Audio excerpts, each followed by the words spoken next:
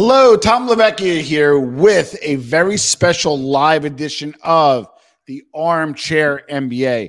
Today, I have a very special guest, somebody that I've been following, I've been watching. Shout out to Adrian, Invest in Yourself Clothing. That's where I first saw Derek, and then I've been following him on Instagram since. I've been following him copiously, invited him on the show.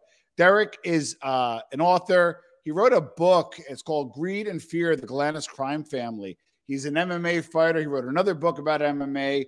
He was a former Gambino associate. An operative word is Gambino, which we'll get into. The real Gambinos, the Cherry Hill Gambinos. And then on top of it, got involved with white-collar crime and some crazy stuff. Derek Galanis, welcome to the Armchair NBA. How you doing today, buddy? Good, Tom. How are you? It's my pleasure. So we're going to jump right in. Give us about, where you grew up and then kind of lead into your father, because his father, again, there's a lot to unpack here, was basically the original Bernie Madoff. So give us kind of where you grew up and like what it was like to grow up with your father. Yeah, well, I mean, for those who know my background, they're kind of smile. Like, I grew up right next to New York in Greenwich, Connecticut. And, nice. For those of you who aren't from back east, the tri-state area, Greenwich is like the Beverly Hills of the East Coast. So, yeah, I mean, I was definitely silver spoon in mouth up until I was 14 years of age. And why was that? Because my father was the Bernie Madoff of the 80s. Today, even at his most recent trial, prosecutors called him one of the top 10 white-collar criminals of all time. And he caught a RICO indictment because Giuliani was in the office and he was using that RICO on not just the mob, but anybody he could. I gave my dad 27 years.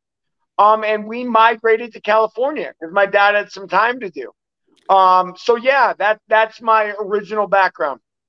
So so a lot of what's interesting, this, a lot of people that commit these financial like crimes, like a Madoff, like your father, etc., they're not like street people. They're intelligent people. They do well for themselves. For some reason, they think they can cut corners or do stuff to get wealthier. Give me it's kind of like how your father was before the scam. Like, was he a wealthy guy? Like, was he, just give us a little background. And then why do you think he did it? Yeah, listen, so, when you're on Wall Street, the only thing is greed and fear. And that's why I, named my book Greed and Fear. How much money do you want and what are you willing to do to get it? How afraid are you to break the law? I would give my father basically had no fear. He didn't care. Money was the prime object for him and the most amount of money possible. In fact, Giuliani said something that was very funny around his 86 trial. He said, John Galanis is a career white-collar criminal. Because my father had his first bid back in the late 1960s. Yeah. At that time, and we learn a lot about people in society as time goes on. I think people thought, white-collar people who got in trouble were so intelligent and sophisticated, they would just stop. And that was before an appreciation of the fact that, greed afflicts us all. And guess what? Some people never lose their greed, and lessons like prison don't take. I think Bernie Madoff's a prime example. We put him in a total position of power. I think he was the head of NASDAQ at one time, or one of the NASDAQ compliance or something crazy. Yeah. And, and so in that sense, they treated Madoff like a dirty cop.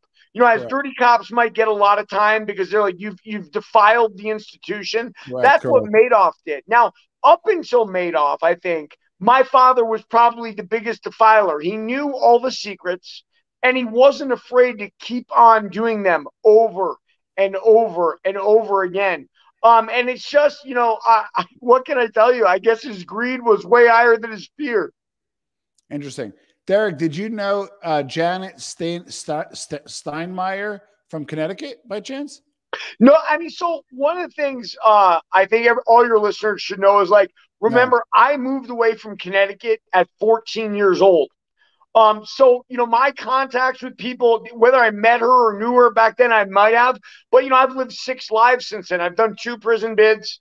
I grew up effectively in Southern California. So, I'm so removed from all of that. If I did know her, I wouldn't even remember. Got it. Okay.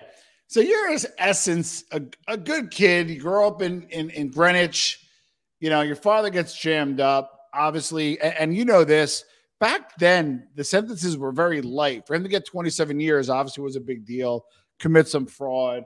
Giuliani makes an example out of him. You move out to the West Coast. Give us how you acclimated, and then kind of like how you started your life, regular life, and how did you get into crime? Well, I think the most important thing that people need to realize, and this is very common for anyone who gets busted, and I know when the feds come in, look, if you've lived a life of privilege, if you were a drug dealer's kid or a white collar guy's kid or anybody else, that life ends, right? And so we didn't have any money. We essentially we were in private school still, but it was on financial aid, which is a real embarrassment for our family with how they had acted. Yeah. So I had nothing. And by the time I turned 18, I hit the streets. I said, okay, I gotta do something to make money. My brother went my father's way, but everything in me said my father was not the way I wanted to go. Let me make my own way. And I found out how ugly those streets were. And after about 3 years, I veered back into my father's orbit. Little did I know the streets probably would have been less time in prison than my father. That's crazy. So Derek, as kids, we're not able to think globally, right? So if you're, 12-year-old, 13-year-old, daddy goes to jail. Oh my God, kind of a big deal, right? It was a big deal. But then like you move to California and you know what? You don't get, hey, remember we used to eat out every night. You can't, you had to make life adjustments, but you were a kid. You kind of didn't understand. How did your mother and how did your family kind of say to you, like, we're screwed here, and like, you're going to get a little less than you did? And how did you transition with that? Well, listen, it was never very difficult for me because money was not the top of my, list. Unfortunately for my mother and my older brother, it certainly was. Got it. And I think the volatility in the house between those two with the new circumstances was very difficult. I was always sort of the peacemaker. I was the guy who took the rap for anything in the family. And I continue that into my adulthood.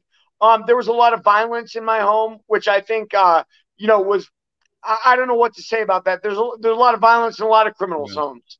My father didn't see fit to rear it in. He let it go because he was so angry at my mother, angry at my, his circumstances. But the truth is my father had no one to blame for his circumstances but himself. And I just think that some people are wired that way, especially sociopaths. They're only interested in what's going on for them, and my father was definitely a sociopath. So, for me, the transition was probably easier than for them. But at the same time, I had to deal with their rocky transition, and that was not easy. Yeah. Now, we're not going to give it away what happened with you and your brother and father later on, but just we're building up to your teens. In your teens, were you close? Your father wasn't around, right? Were you close to your brother, at least early on? No, I mean, my brother Jason, he's a sociopath in the mold of my father.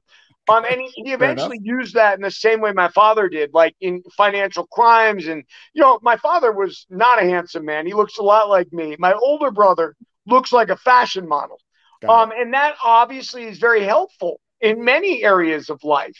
And we'll get into that later when we talk about some other things. But when my brother was young, he was very hard on me. And, you mentioned my martial arts background on the roll-in. I find that many people who are lifetime martial artists, there was a lot of violence in their home. I mean, my brother pummeled me, with no remorse.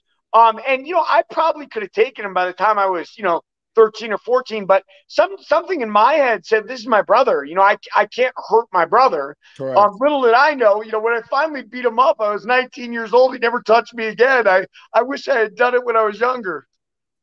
So I'm going to roll right into it. And I was saying earlier, Derek and I were chatting. Anybody who watches the show, anybody who knows me, I know a fair amount about organized crime and history. One of my blind spots has been and always has and continues to be LA. So you meet the Gambinos, which is like kind of like, you met, the administration level type people. Give us, who'd you meet first and how did that happen? Sure. So my father was in the LA prison, Terminal Island. Yeah.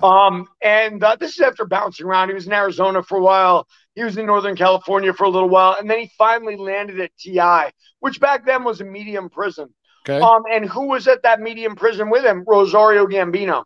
Oh. And Rosario also happened to have, he had 2 daughters too, but he had 2 sons who were very, very close in age to my brother and me. I think they were a little younger than us, but the space between them was basically the same dynamic. And by the way, on that note, the older son of Rosario's, Tommy, was very much like Jason in that Tommy was incredibly handsome. He was short like Rosario, but for a wise guy, very charming. Was that the one who tried to use Clinton's half brother or step brother to get him pardoned? You bet it was. You bet it was. And listen, so my father, we're going forward in years, but my father eventually went on the run, and we met with Tommy Gambino in Southern California, and Tommy relayed to us a whole meeting between him, Bill Clinton, and Hillary Clinton in a Washington parking garage. And discussing, getting Rosario parole. That was the discussion. Wow. Now, listen, the feds know this because they were listening to us on wiretap at the time because I had a drug case coming up. They buried that just like they buried the future Hunter stuff. They don't want to deal with it. They don't want to touch it. Jesus. The more I put my hand in, the more dirt I see, in the swamp. So, okay. So first, let's start off with, tell me about Rosario, short, kind of meager in shape, but a meager Sicilian gentleman. If you saw him on the street or a pizzeria, you probably wouldn't give him a second glance, but was arguably one of the most important traffickers in the 80s, maybe 90s, and probably one of the most important mafioso in Gambino history. So tell us a little about Rosario before we get into the sun. Well, the first thing I should say is, I idolized Rosario. Okay. To me, he was always Mr. Gambino. He did look like a bodybuilder. I've been in their apartment. Yeah. That's what prison does to you, right? According to Tommy, Rosario didn't work out on the streets. I don't know if that's true or not. Partly that might be because Tommy didn't want to work out. But Rosario sounded like, from a kid from Greenwich, Rosario sounded like Mario and Mario Brothers. He had a very, very thick Italian accent. But he was always very gentlemanly. And very clearly what Rosario was doing in Terminal Island was hooking up his progeny, Tony and Tommy, with all the fellows who might help them learn how to make money in the world. And certainly my father was one of those. Nice. Now, so that's Rosario. We'll get to Tommy in a little bit. So you're 18, you're in the street, you're in LA. I know it's different than New York. LA is a different composition. But were you introduced to the, LA organized crime scene through Rosario and Tommy, or did you kind of find it on your own and then kind of it like merged later on? So let me qualify first of all. So my brother moved to LA. My family and me were in San Diego. So the nexus, the Gambinos were always in LA themselves. Most of the street stuff I did in San Diego was totally and completely apart to anything to do with the Gambinos. It had nothing to do with them. When I met them, I had come back into my father's fold, and my father desperately, was courting the Gambinos. And I think part of that is this. Look, he knew who they were, just like you know who they are. It seems strange that the rest of the world doesn't know that family and how powerful indeed they are. But my father knew, look, there's money to be made here. Meaning, in his day, you're talking the 80s and 70s, a Gambino could go into a restaurant and say, hey, by the way, your vending machines and phones, we're putting them in from now on. That's the way it's going to be. Correct. And by the way, that's the business Tommy was in when I met him. He was in the payphone installation business. Now, the irony, of course, of that is cell phones were just coming out. It was the 90s. Correct. Tommy had chosen the absolutely wrong business, but it didn't matter. He edged along and he kept going. Well, one story, and maybe I'm jumping ahead, but I think I got to tell this story because it's funny. I was a professional fighter back then, but I was a kickboxer because MMA wasn't very big. Yeah, it was around I had seen a couple fights in Vegas with Tommy. I think we saw a De La Hoya fight because one of the Goosen's Gophers was in prison with Rosario, my father, and got us tickets. But Tommy used to always make fun of the fighters, like, yeah, he's just a boxer. Who is he? And I brought to my father and Rosario and Tommy, we had to sit down at Terminal Island. I said, look, the UFC is going to be huge. Yes. If we move on this thing right now, we can be richer than we ever dreamed. And my father continued to tell me how stupid I was, and I couldn't see it, and I didn't know what I was doing. And needless to say, we didn't get into that. and the irony is, it was purchased by the Fertitti brothers, who another prominent family who's related to the Maceos or the Macheos from Galveston. So it's kind of funny that the Gambinos could have picked it up, but the Galveston guys picked that up. So okay, so and there wasn't much, you were a street guy in San Diego. There wasn't much going on in San Diego as far as LCN, correct? I think it was no. Right? I mean, listen, the LA crime family, like when I met the Gambinos, I started to get to know the hierarchy. Like Pete Milano was in Terminal Island for a time with them. And Milano was the boss of LA for decades and decades. Yeah. And Rosario had his sons made under the LA crime family. I didn't know that. Oh yeah. I mean, listen, so look, in a really kind of way, our fathers both knew something, like our time in New York was done. And what Rosario knew was, if I leave my family back here, Tommy and Tony, especially Tony, who was more of a wild kind of guy, are going to get into some stupid street stuff. Correct. So he moves them to LA to remove them from any of that influence, any of that stuff where they can be dragged in. And in doing so, integrates them with the LA crime family that Pete's in, gets them made. Tommy becomes Pete's underboss. And it was a way to keep his traditions going, but keep his family safe at the same time. Interesting. So I heard two things. I heard there is an LA crime family, still probably 10 guys or whatever's left. And they were the former Dragna family. They were represented by Chicago or whatever. At one point, one to Chicago. And then nowadays are basically a satellite crew of the Gambinos. So I heard that their own family or a satellite crew of the New York Gambinos. Which do you think is closer to the truth? Well, so it's funny, people say that.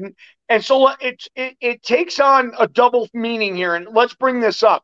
So we know that John, who's Rosario's brother, was on the ruling council of the Gambinos in New York, right? Correct. We also know that Frank Cali married into the Inzerillos. And I know I've talked to some of Frank's kids on TikTok following me, and they've talked about John being there. I think the word is nanu in Italian, right? Grandfather.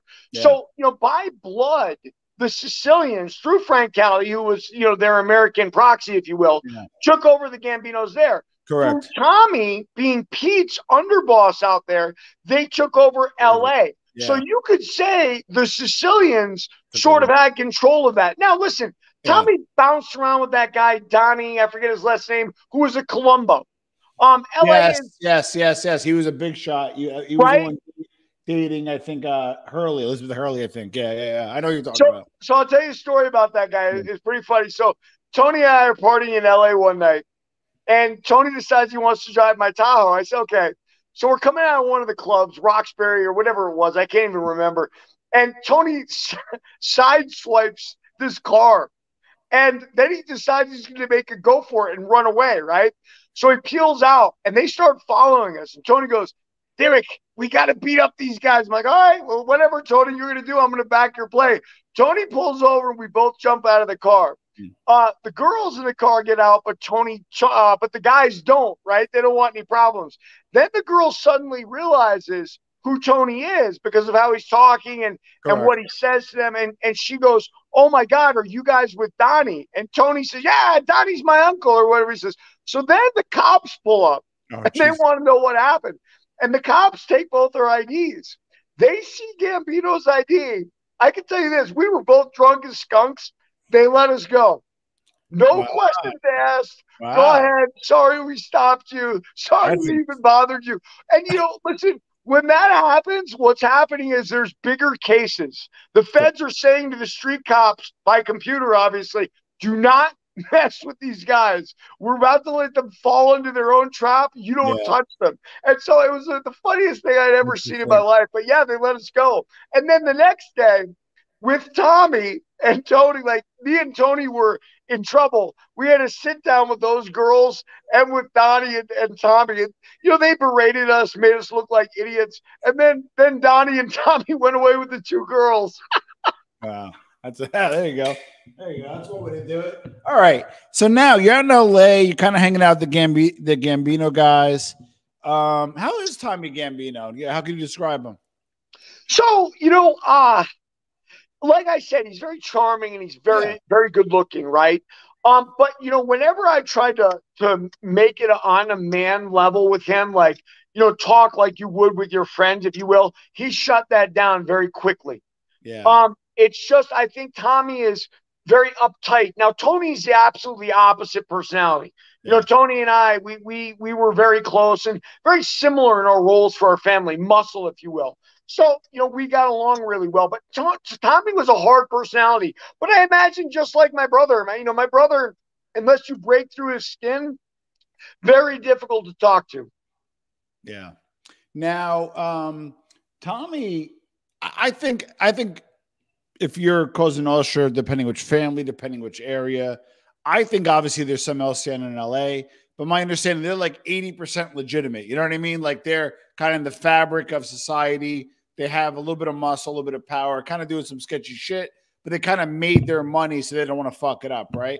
How did Tommy make it? Yeah, how did Tommy go ahead, Derek? Yeah, no. So listen, what my book is about is about the new form of organized crime. And I'll tell you something Rosario said to my father in Terminal Island. He said, Johnny, there's no way that you're going to convince Kid to become a soldier when he can open a pizza parlor now and make 300 grand a year. How are you going to get that? Back when Rosario was dealing smack, money like that was not easy to come by, right? It was very easy to get soldiers because there was need.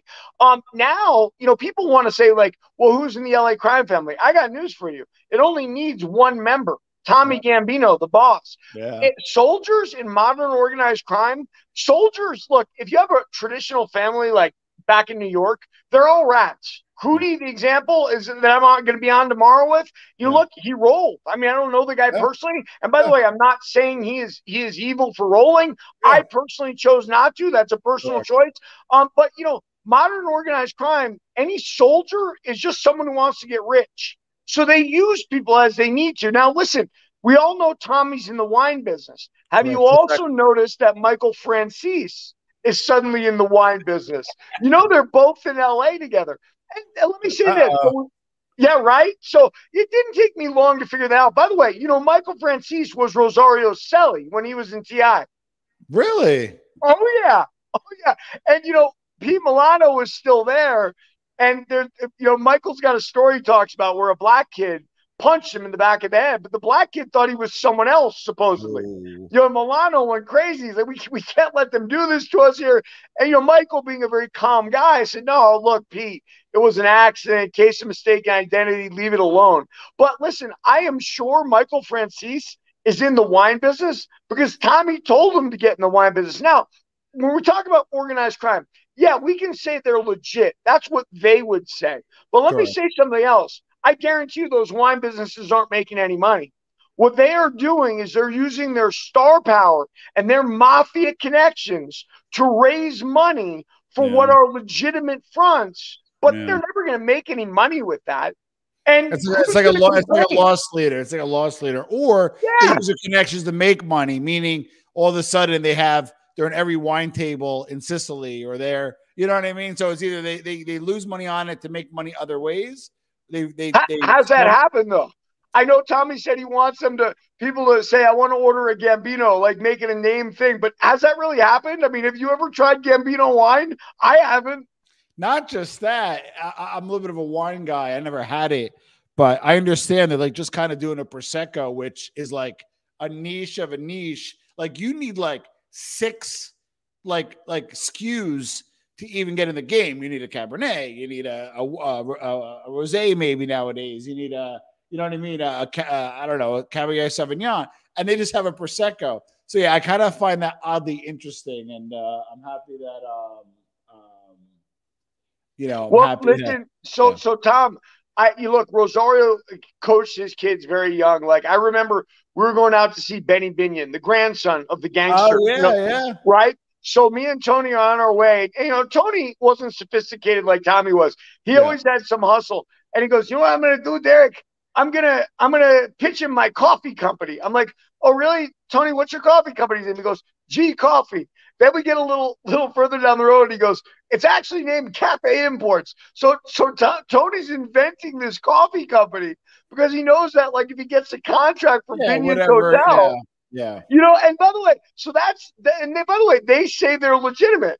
correct. Okay, I get it, but it's really like my father. It's underground financier type, type crimes. Now, what about the Gambinos themselves when they were here in New Jersey?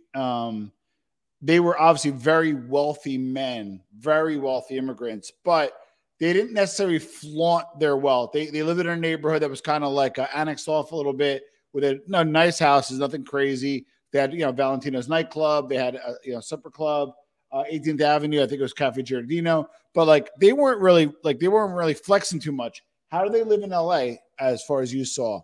No, very, very undercover. I'll tell you this, and this has something to do with the Sicilian clannish thing. Look, the whole family lived in one house, in Yeah, one apartment, I should say, on Wilshire Boulevard.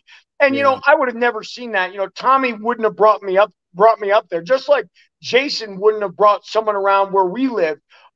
Showing weakness about what was going on. Look, they were on Wilshire, which is a very expensive area. The apartment was big enough to house all of them, and that was two daughters at the time, a mother and two sons. So were they living high on the hog? No, but they were in the best area codes. They were wearing the best clothing and whatnot. So yeah, and they were hustling. They were learning how to make money. And one of the guys he learned from was my father. I mean, one of the things I outline in the book. So I get busted and go away for the ecstasy lab. My brother and Tommy Gambino together, Tommy acting as a sales force, my brother acting as an investment banker team, floated Penthouse International. That was the last legs of Bob Guccione's empire. You really think about the timing around 2000, 2001, right? Internet decimated print porn. So correct. Guccione's on his last legs. Jason convinces him, "Hey, I've got a shell for you." As everybody knows, that's the biggest scam on Wall Street, right? A reverse merger into a shell, and Yeah, we'll do this, we'll do that. Well, nobody ends yeah, up doing anything. They're all yeah, pump and dumps for the benefit of the guys pulling off the scam. Now, in correct. this case, it was Tommy Gambino and my brother Jason. Tommy had New York brokerage houses working for him, so they sold off Penthouse, and my brother convinced Guccione to do it, and my brother took care of the fake accounting to make Penthouse look palatable to investors. So yeah, I mean, and by the way, that was another case, never charged. My brother got a bar from the SEC, but there was no time given to anyone. Interesting. So okay. So let's get to the nuts and bolts. I put a link to your book for those watching on the pre-record, and even when you're watching now, I'm gonna have a link in the description to get Derek's book. I have it ordered. I'm waiting for my copy. I was excited to have him on. I'll probably have him on again because I'll probably have a lot of questions. So your old man was doing his thing, committing the financial fraud. Then he was kind of hanging out with a lot of these wise guys. Did he do business with these guys when he got out, or did he kind of, or he just kind of hung around with them? Your father. Okay, so remember one thing about, my father's a child of the 70s and 80s, right? Yeah. In the 60s too. So back then, if you were a big time fraud guy like my father, you're Yeah. going to pay somebody, right? So who was my father paying? Okay, my father's scam was called Boardwalk Marketplace, which kind of Yes. makes me smile because I what he was remember that. Yeah. Can you go into that? Can you go finish your answer and then go into that scam? Because that's fucking insane what he did. Yeah, no, I think it's great because people might not have known what we meant, but today everybody's probably seen Boardwalk Empire with Nucky Thompson. And in Boardwalk Empire, you see Atlantic City in its heyday, right? When there was Yeah. cotton candy and Ferris wheels and people walked in the boardwalk. Well, I don't need to tell you that when you went to Atlantic City in the 70s and 80s, it Yeah. was the worst ghetto. I mean, worse than inner city New York Correct. bad. Yeah. And look, that was my father's dream of Boardwalk Marketplace.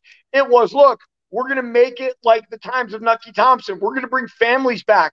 We're going to make it a Las Vegas on the East Coast.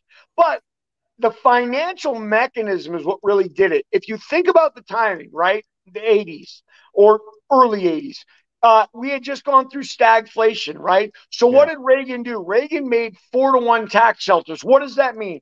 Means you convince rich people to come off their money by saying, don't worry, if you lose your money, you're going to get 4 times that in tax savings. It creates velocity of money and hopefully gets the economy running again. Because we had a stagnant economy with high inflation, which hadn't been seen before.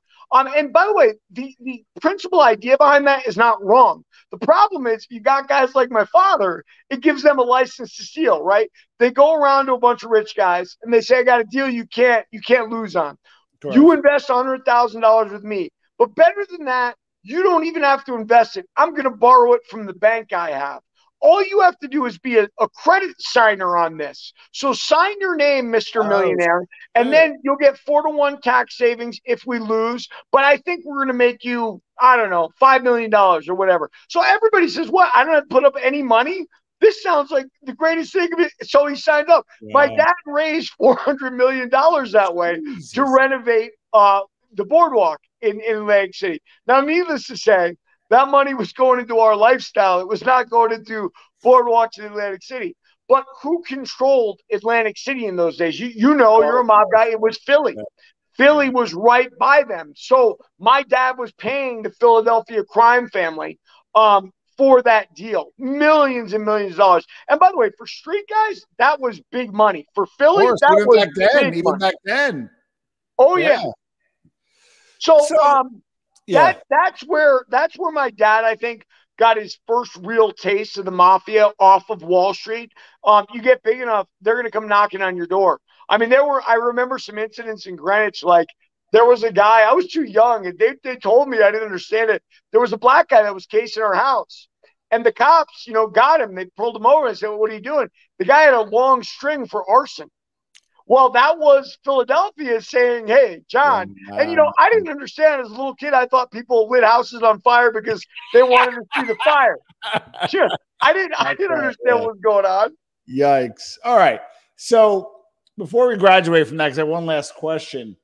Actually, 2 questions. But the first one is that actually seemed like a legitimate, plausible message and a legitimate project.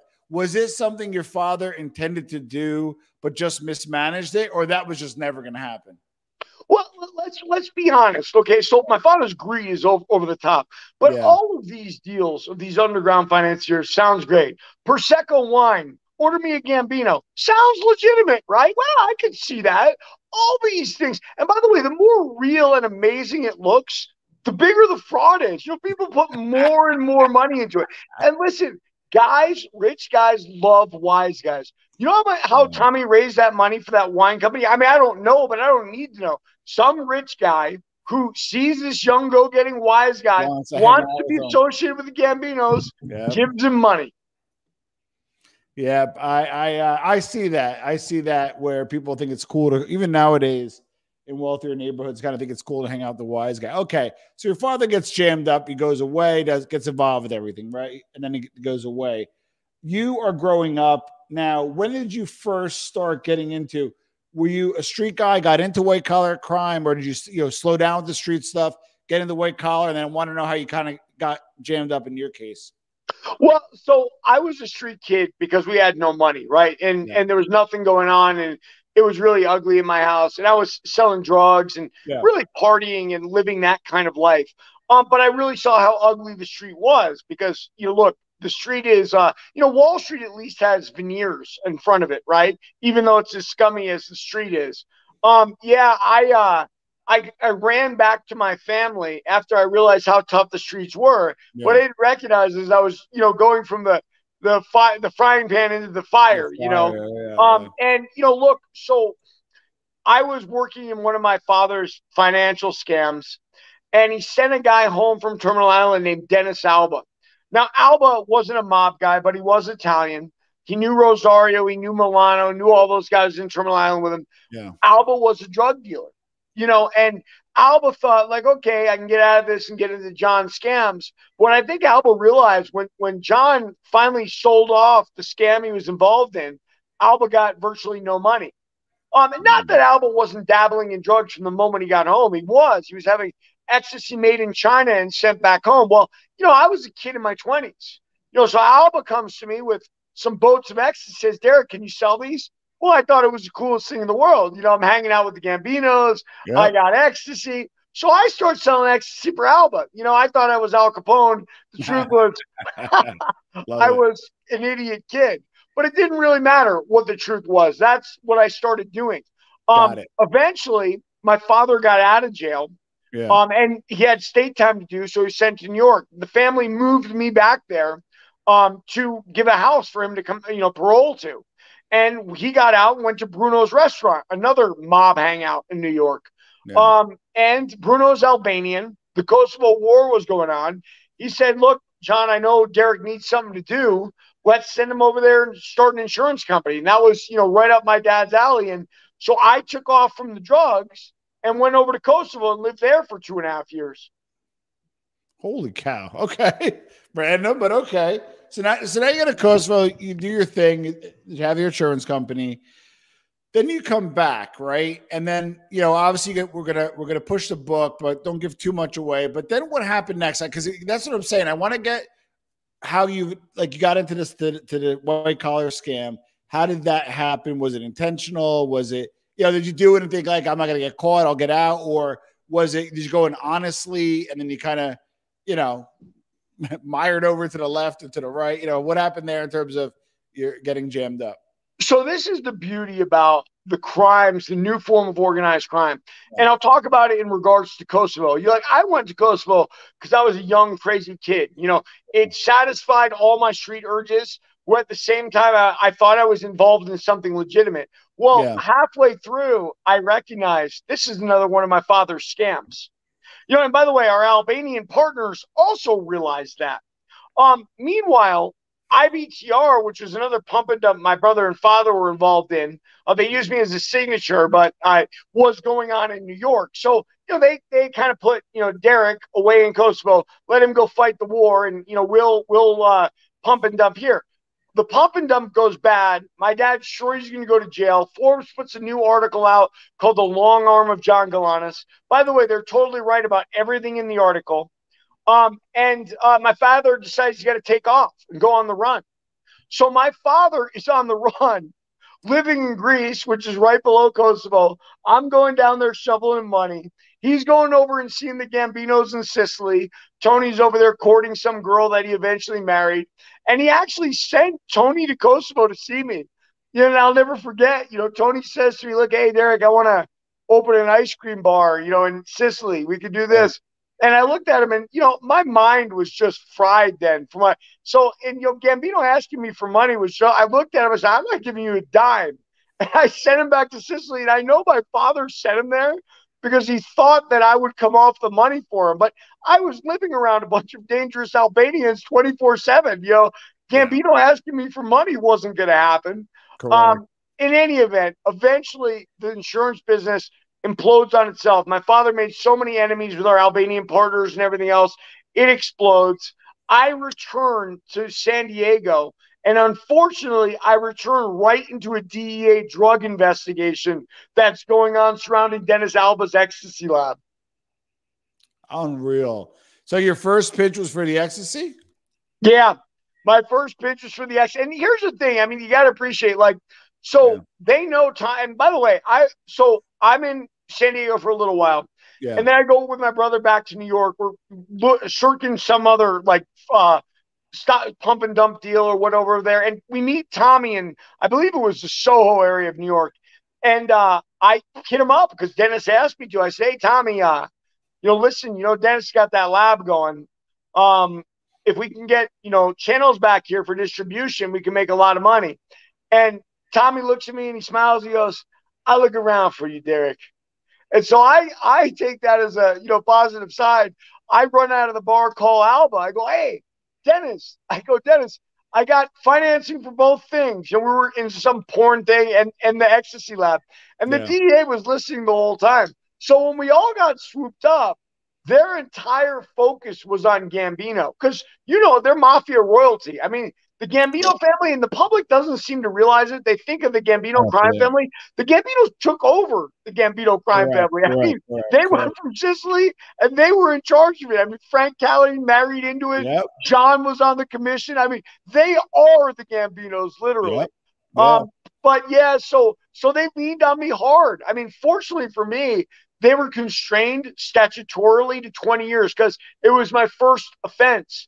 And your first offense, because ecstasy wasn't coke and it wasn't speed, and mandatory minimums have become so unpopular, there was no mandatory minimum. And because it was a new drug, I was constrained to 20 years on my first offense. But believe me, they tried to give me 20. Wow. And then, okay, so we do hear respectfully, and it's not beating anybody up, but there were guys that were in your shoes that flipped, right? And you can argue you weren't a made guy. You weren't like a hardcore associate. You were friends with these guys. You like these guys, but like you could have took WITSEC and moved on and not do a day. What made you stand up? Obviously you did, but what made you stand up, Derek? No, listen. So first of all, internal things are the only thing that do that. Our own wherewithal and how we see the world.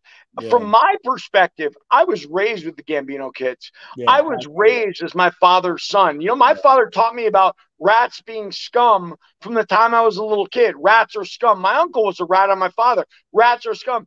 Everything in me said rats are scum. So that was my perspective. And by the way, my father also taught me the government does illegal things. The government's scumbags. And by the way, they did plenty of illegal things. They invaded my mother's house while I was sitting in MCC San Diego to try to make me think it was the Gambinos, to try to finally flip me. And by the way, they never get in trouble for those things. Let's imagine that a street cop found the DEA in my mom's home doing that. They would simply say, yeah, we're investigating. And then maybe I would have gotten a sentence beat down to like 5 years or something. Like nothing ever happens to them. There's no repercussions. Yeah. And so it seemed all the lessons my father taught me about how corrupt and scummy the government is were all absolutely legitimate. So, it just made me dig in more and more. Like, yeah, these guys, I hate them. And, listen, I'd have done life. You could have put me to death. I wouldn't have told on Tommy. I wouldn't have told on my brother. I wouldn't have told on my father. And they all knew about the drugs. And they were all involved to varying degrees. But, listen, it was my honor, my pride, the way I was raised. Now, listen, I will tell you this. I learned a valuable lesson there that I was the patsy. I was the fool in their minds. I mean, none of those guys reached out to help me after that. I mean, I got out and they ripped me off again. But that's a whole I don't want to gloss over that because I looking at your old interviews or your other interviews because we're all new. But your other interviews, you stood up, 10 toes down, and you did your time. You come out. So you're like, hey, I care about you a lot. I didn't roll. I stood up. I lost 10 years of income, maybe starting a family, being away from my family, whatever that is. And you came out. Walk us through that a little bit because I was really surprised to hear that. Sure. So, like my delusion, and of course I outlined this in the book. How could I not? My delusion was, I had been, my stature in the family was just raised. Like, now everybody sees that Derek's the man of honor. Derek's like Rosario. Derek will take one on the chin. You can't break Derek. And by the way, the prosecutors got that message because, 20 years later, when I caught another case, the prosecutor in San Diego, Todd Robinson, told the prosecutor, Brian Blaze in New York, he goes, you're never going to break a Galanis. You can try, but you're never going to do it. They make mafia guys look like, that's that Greek blood. That's that Greek blood. And yes, stubbornness. And, for me, I got out and I'm thinking, okay, they're going to respect me more and we'll get things done. But I was the same guy. And, we committed another scam. We pumped and dumped Jarova Financial. Like my brother through a SPAC had gotten control of effectively what was a shell on the New York Stock Exchange. Now, forget the fact that the money went back to the investors. It didn't matter. If you have a shell, an empty shell on the New York Stock Exchange, you got something that can be monetized pretty hard. And yeah, and that's what he did. He put in a bunch of bogus insurance companies from the Bahamas or Bermuda or whatever, and he pumped and dumped it. We made like $20 million off of that. And I had the nerve to say, hey, you know, guys, what's my share? And they took great umbrage at my nerve of asking what my share might be. Wow. So then you obviously that happens. Now you wanted, was this situation when you just wanted your end and they kind of gave you the runaround? That's it. I mean, probably at the time what I would have done, because I realized I was in bed with scumbags, I probably would have just taken my end and gone and opened up a martial arts school, you know, gone off and done something that I knew how to do. But, you know, unfortunately, my end wasn't coming. You know, their view of my end was the chump change, not making it small money, right? But the chump change they gave me during the scam, which was probably around $12,000 a month. You know, and I'm not laughing at $12,000 a month, but I was living in San Francisco, right? And you know, when you look at the overall scam, and I told them this at the time, I said, listen, guys, I'm going to do the same amount of time in jail as you guys do. You can't do this to me. Well, they couldn't, they did. Okay, but it gets better. Not better. I don't mean to say better. I'm like, they're trying to kill you. Good job, guys. No. Where it gets interesting, Derek, I'm sorry. Where it gets interesting, these same guys who are your father and brother, and remember, they're around people who could make it happen. We all know that, right? Respectfully, right? They wanted you dead. What happened there, man? That's crazy.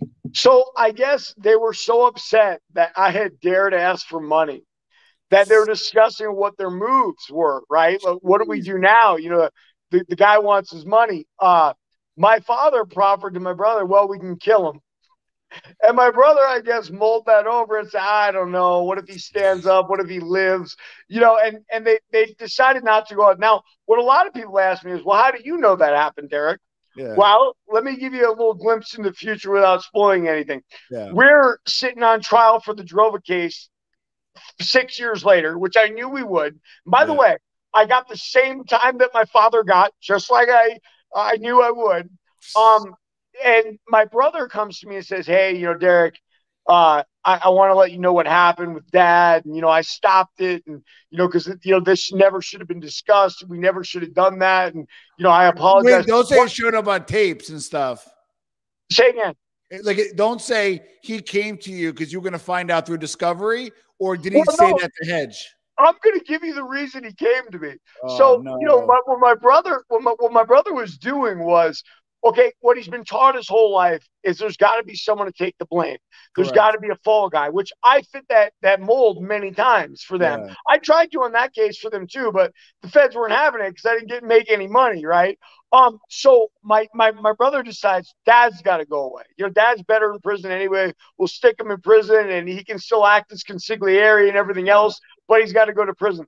The problem was, and my brother just didn't conceptualize this, is no matter what, he was going down because with financial fraud, the end game stops where the money stops. My dad got a couple $1 million out of that, but my brother got most of it. So the feds are going to go after my brother, not my dad. But my brother was telling me that to try to convince me to become a witness against my dad in the same manner my brother was doing at the time. Like, my brother was blaming everything to the feds on my father. And by the way, the feds know my father's a scumbag, but they couldn't get over the money. Hold on. Your brother discusses with your father to kill you and then rolls on your father? Yeah. Listen, okay, so people want to know, they want to know why the street's gone. The street's gone because sociopaths like my father and brother will rule everything. You know, it's like Sammy. He'll shoot you and then he will go tell on you. So if there's no system, there's no real guts to America, and there really isn't anymore. Yeah. You know, it's a free-for-all, you know? Yeah. Wow. You know, I knew your story. I knew your stuff. What we're going to do, and you guys are going to kill me, we're going to end it here. I'm going to tell you why. We're going to get the book. We're going to read the book. and then I'm gonna have a lot more questions. I knew this was gonna be good, and I kind of want to leave everybody's appetite a little hungry, wet your beak a little bit. So, Derek, in the meantime, we'll follow up in a few weeks after I'm done with the book. Give everybody how they could find you. I'll put a link for the book below. For people on iTunes, it'll be in the description for audio people. But how can we find you, Derek? Yeah, so I mean, look, my books, both of them, Greed and Fear, the Galanis Crime Family, and Warrior of the Light, A Fighter's Journey Through the Rise of Mixed Martial Arts, are both on Amazon. So with my name, Derek Galanis, you can find them. As far as me talking, and a lot of people love my videos. I know reading isn't the most popular thing with technology today. I'm on TikTok. My crime TikTok is at Derek Meyer Galanis. My fight game TikTok, which includes martial arts, boxing, everything, is at Derek Galanis. I merge both of those accounts on Instagram to at Derek Galanis. You guys can also find me on Facebook at Derek Meyer Galanis if there's any questions. Beautiful. And then kind of like where are they now? Is your father incarcerated or is he out? So my brother's incarcerated in the biggest club fed that still remains, Pensacola, Florida. He spent, ironically, 3 or 4 years in Terminal Island, which was the nexus for all these crimes, including the ecstasy case. Then he got transferred there. He got transferred because my father got out on Trump's law. And here's the most amazing part. Did your father use First Step? The First Step? Yeah. Yeah, and let me say this. So my father had a lower criminal history level than I did, because my father had been in jail so long, a lot of his criminal history went away. So I had a higher criminal history at my Jarova sentencing than my father did. So yeah, it's just comedy how it all works out. Wow. Your second stint, that was another 9 years? So my second stint, I signed for 8 to 10. Now, God bless the state of New York. They're very liberal in sentencing. The rest of the country is not. They gave me 6 years. They went below the guidelines. That only happens in New York. I can tell you this. As I went back across the country, I was expecting people to be happy for me. They were all livid. Everyone was convinced I got a 5K1. I said, it's not a 5K1, guys. In New York, they sentence below the guidelines. It's like you get a break and then you can't win. Yeah. Wow. This was a good one. I got like my hair on my neck is standing up. So listen, Derek, thank you for being on the show. We're going to put links to the book below. We're going to put links to his social media. Those that watch on the Rebound and those that watch on iTunes. And Derek, thank you so much for being on the Armchair NBA, brother. Anytime, Tom. You tell me when to come back, we'll do it again. There's a lot more, and there's a lot more politicos involved with the mafia. I love it, brother. Pretty good.